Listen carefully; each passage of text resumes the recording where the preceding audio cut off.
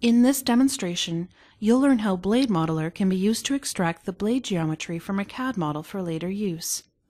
I'll be showing you how to extract the required sketches, how to create a flow path feature and a CAD import feature, and how to write a file that can be used to recreate the blade geometry. Presented here is the CAD model for a centrifugal compressor. I want to extract the design intent of the blades so that I can easily change the blade shape. In other words, I want to extract the camber line and thickness distribution for the impeller blades. This can be done using the CAD import feature.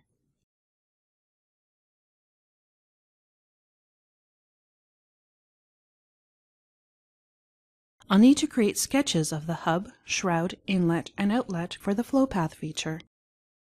I'll start by rotating the flow path around the Z-axis using the Revolve tool.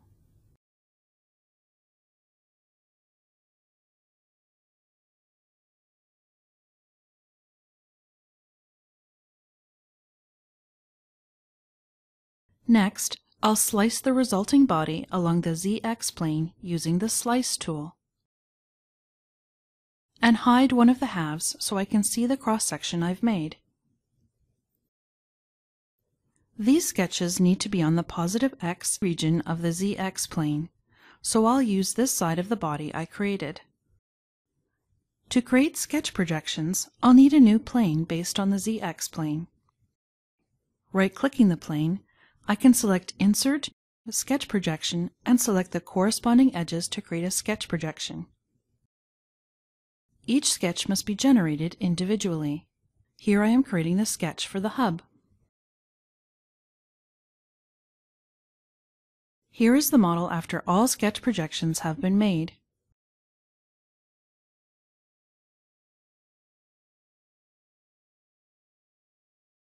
Now I have the required sketches to create a flow path.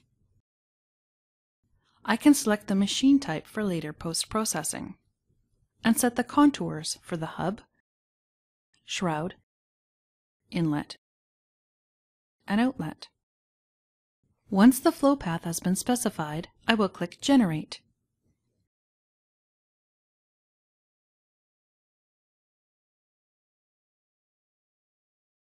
Now I have what I need to create a CAD import feature.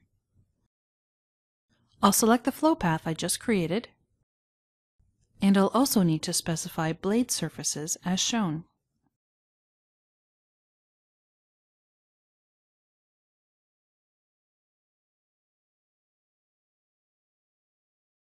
In the CAD import feature, I can specify a number of details about the blade geometry, including number of blade sets, the details of the leading and trailing edges, and camber line simplification details.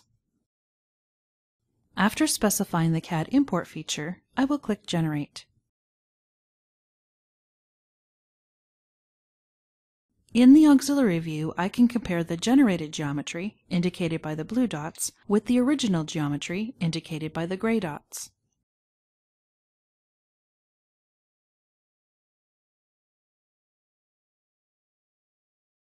I find the result acceptable, so I can now export a file for recreating the geometry elsewhere.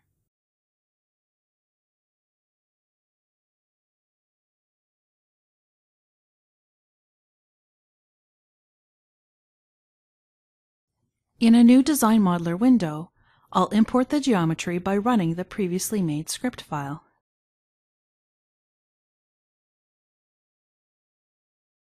I can now make small edits to the blade geometry by clicking on the newly created CAD Import Blade feature in the tree outline, adjusting points for the angles and thickness, and clicking Generate. This concludes this demonstration on how BladeModeler can be used to extract the blade geometry from a CAD model.